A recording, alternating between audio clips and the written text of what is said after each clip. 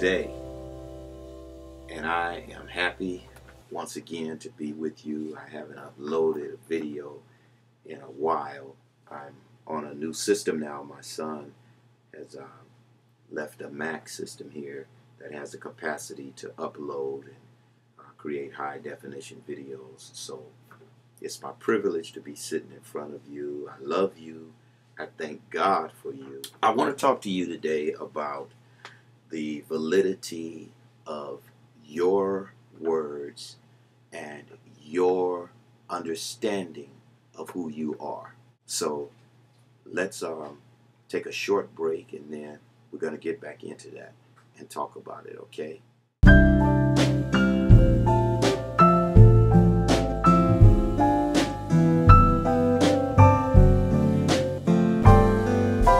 Okay, here we are back with you.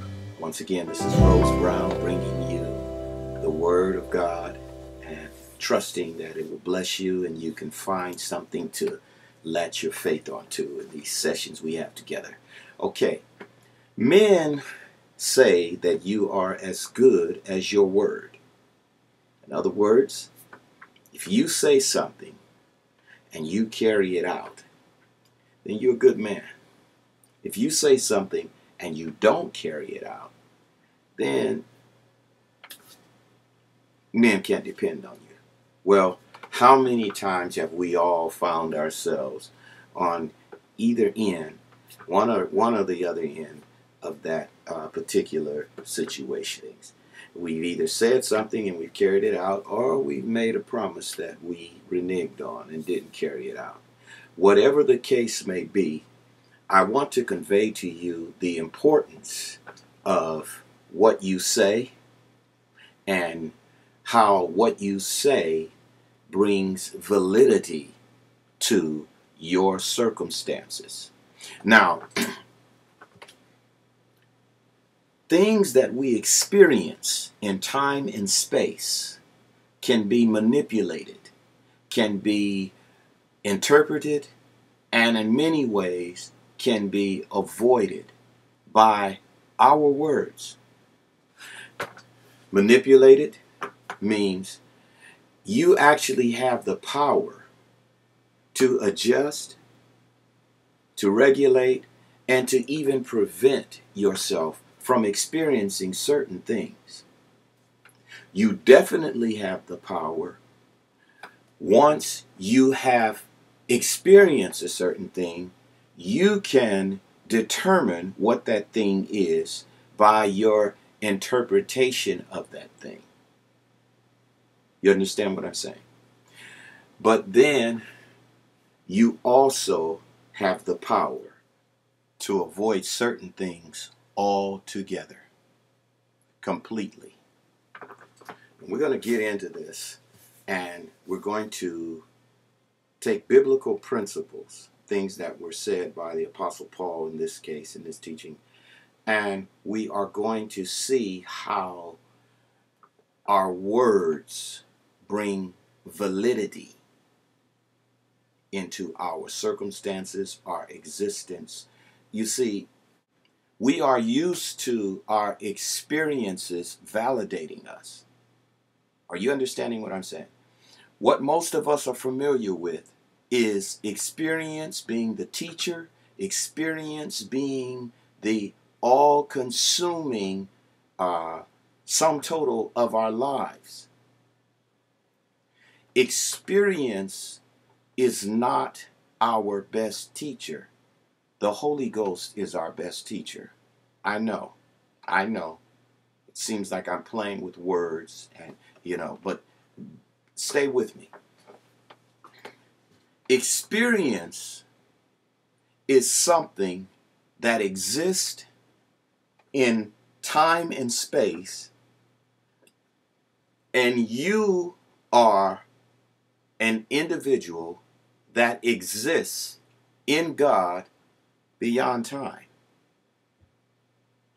Experience is the atmosphere that you develop in, and as you come into maturity, create in by your words. Experience is just your canvas. Experience is your playground. Experience is what you have the power to instruct and to teach. In other words, instead of the experience teaching you, you teach the experience. You tell the experience who you are. You don't let the experience tell you who you are. See, our problem is we are so external in our quest for substance and validity. We are always reaching outside of ourselves. That's why we always want, I know one of the things that I've struggled with personally, you always want people, around you. You always want, Facebook, is I'm not knocking Facebook, but it's for those of us who are people addicts, Facebook is just a place where, you can look up and you're on the computer all night, and you don't know these people. You don't even know if they're real. I won't get into some of the scams that come across, that's, another atmosphere. But you can find yourself preoccupied with trying to validate yourself or validate something about you that is in the external. It is in the external. It is outside of you. And if it is outside of you, then it was meant to be manipulated and controlled by you. Not it controlling you. You're supposed to control what is on the outside of you. You see, it is this concept that Christ introduced when he came into a world that did not receive him. It was made by him, but it did not receive him. Then his people did not receive him. And then he was put to death in this world, in the atmosphere, in the closed-knit environment with his people. And then he had to do something beyond that experience that showed the principalities, the powers, and the inhabitants on the earth who had faith to see it. It showed them that he was Lord over all. Are you staying with me now? Now that same Christ is in you. And our problem is we are so external. We are so motivated by things outside of us that have no power over us. And we let those things silence our words. We let those things speak to us and convey who we are and tell us who we are and box us into whatever that experience, circumstance, or check this out, person says about you. And walking like that is a surefire way. This whole concept of Christ consciousness and Christ in us, the hope of glory, and Christianity, period, you'll never have a real handle on it. Because you cannot serve an internal God while you are beholding to external things. That's why religion in itself, apart from an ingrown relationship with the Christ within, it's of no value. It's of no value. Now, it appears to be valuable, but it has a form of godliness that denies the very power. Now, how do I tie this into your words? Your words will always express the deepest thing that you believe. Even when you're hypocriting and you're saying something different other than what you feel, you're still expressing the deepest thing that you believe. You want to know how I say that? because there is something on the inside of you that you believe that is making you feel that you can't tell the truth. Therefore, you're speaking in hypocrisy. So we're actually speaking the deepest thing we believe, even when we're saying something that we don't really feel. Even when we know we feel something different, but we're saying something else to throw the person off, or we don't want to say really what is on our mind because it might be too harsh or it might reveal something about us. We're still expressing what we believe to our core because we believe something about us that is making us fearful. We're believing somehow we don't have the right to say what we're saying for whatever reason. And so that core belief makes us lie. It makes us hypocrite. It makes us speak with feigned words.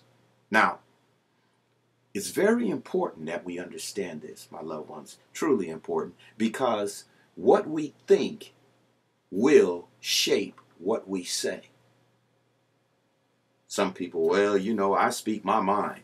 I'm always going to speak my mind. It doesn't matter. Well, I'll say to you, even deeper than you speaking your mind, there is something that you believe to the core that has you unable to determine when you should and should not speak your mind.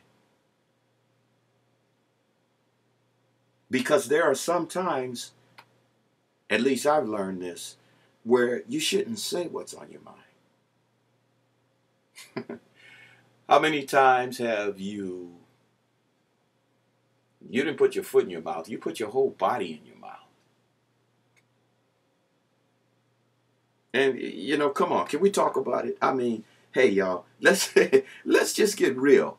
I am the king. If there were a crown for a person that has said and done the wrong thing, I would rule. I bet you I would rule, because I have found ways. You guys, I know some of you may look at me and you may see the confidence that I speak with, and you may see how bold and how intense, and some people feel how legalistic I sound when I talk, how arrogant I sound, how proud when I talk. Let me tell you why I talk so strong. Let me tell you why I am so convinced. Let me tell you why I will go to the corner, I will go to the White House, I will go to the middle of the Iraqi desert and speak what I believe. Let me tell you why. Because I need it. Because I believe in it so much. And I need it so much that I cannot allow myself to live in wherever I have failed. I learned a long time ago that you have to go to the toilet. I learned a long time ago, I know how ludicrous and how uncouth this may sound, that you soil yourself sometimes. And I learned a long time ago that the best thing you can do when you fall is to get up. Don't be worried about what kind of influence you've lost, who doesn't believe in you. Is some of you, if you're like me, let me tell you my history. I am a former entertainer. That was my professional career. I did that better than I did anything except draw. I am a person who was always clingy and clutchy and born under the moon sign, they say, of Cancer, the crab, and very sentimental, very loyal, very mushy.